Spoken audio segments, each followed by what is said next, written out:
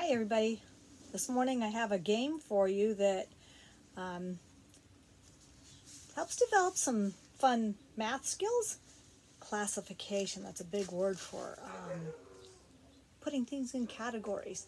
Like things with like things. So what I did was I sent to your teachers a packet of pictures that you can print on your printer, and then when you have them, all you have to do is cut away the big white border there, and maybe you could make a bracelet or something with that later. We don't want to waste any of the paper. And do the same thing with the other side. You can see that I'm just cutting right along that line. It's a good exercise in cutting.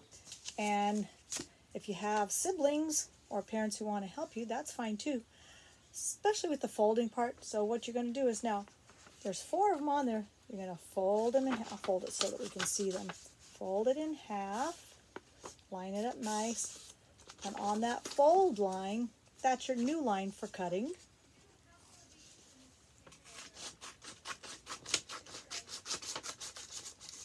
And hopefully you have some nice safety scissors at home.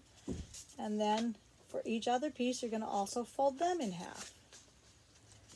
So each of your 9 pictures is going to become 4 small pictures.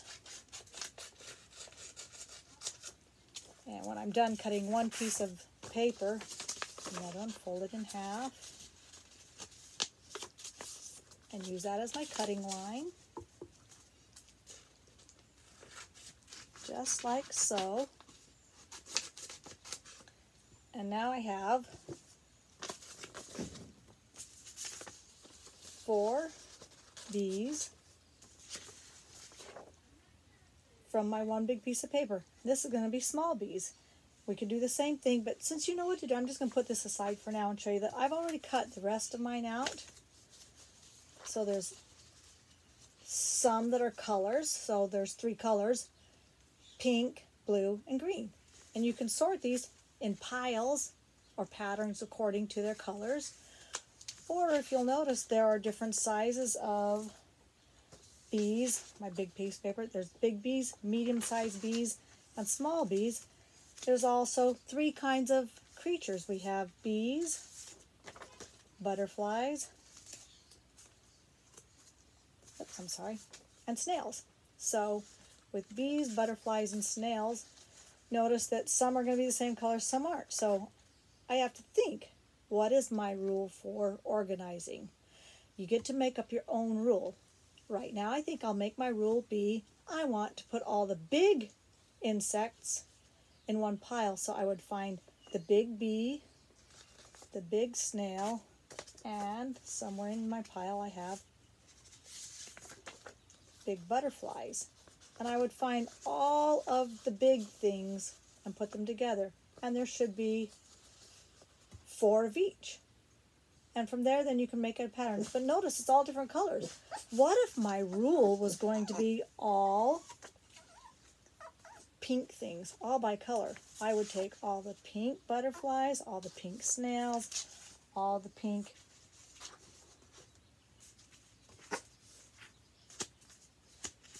bees. Well, when I get these cut out, there's some more bees here somewhere. So let me find them. Oh, maybe there's only these bees. But anyway, I would find all the pink things to put them together because my sorting rule is color. I would put all the blue things together with only the blue things.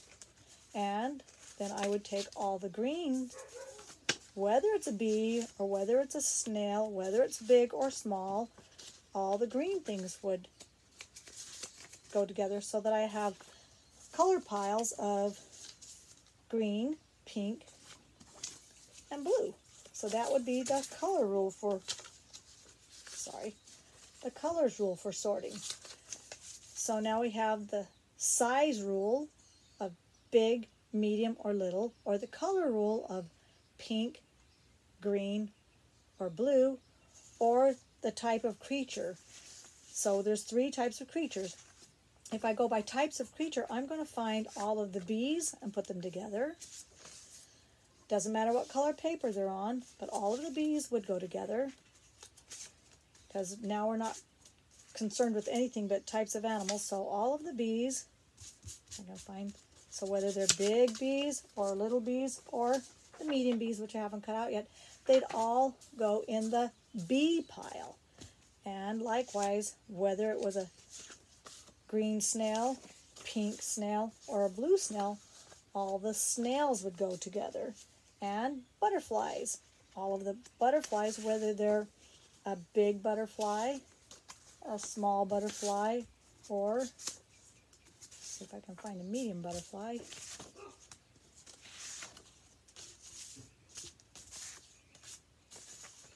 Well, I'm not finding my, they're in this pile. There we go. I have all my piles all mixed up, which is what you're going to do, is mix things up to make it more fun. Then you kind of get to hunt for it. So now I have all the butterflies, and you can keep going till you'll have about 9 butterflies and maybe about 9 bees and 9 snails. So that's my rule, is organizing by the type of creature. So there's 3 types of ways to play the classification game. Now you can take all these cards and play another game called memory, where you lay them all down upside down in neat rows, and I can show you a little bit of how that might look. You guys have played memory games before, and I'll lift up my, you'll turn them upside down on your table in some nice neat rows, and they're going to be hard to see on my table because my cloth happens to be white. But you can start with as many or as few. Like maybe you don't want to do all of them at once, but only a few at a time, depending on what size of space you have or how good your memory is. Mine's not that great anymore, so I'm just going to be working on it here. So I'll show you what this looks like. I'll tip my camera so that you can see on my table there, the cards are laid out. And what I would do is turn one over. Oh, I got a butterfly, and I'll put him down, and then I'll try another one, and I got another butterfly. So I get to keep those 2 because they're a match. So that's the memory game, and you can keep going with as many as you want. And if you play with 2 people, at the end of the game, if you're playing for, you guys can count and see who has how many all together, or who has the most butterflies, who has the most bees, and so on. And you can use these to just lay on the ground and make a pattern. Maybe you want to go color patterns and lay them on the ground, pink, blue, green, pink, blue, green, pink, blue, green. That's an ABC, ABC, ABC pattern. Maybe you wanted to go pink, blue, blue, pink, pink, blue, blue, pink. That's an ABBA pattern.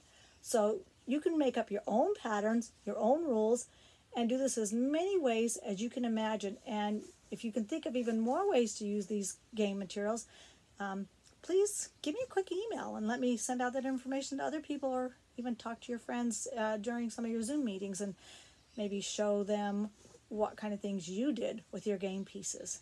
That's all for now. Thanks. Bye-bye.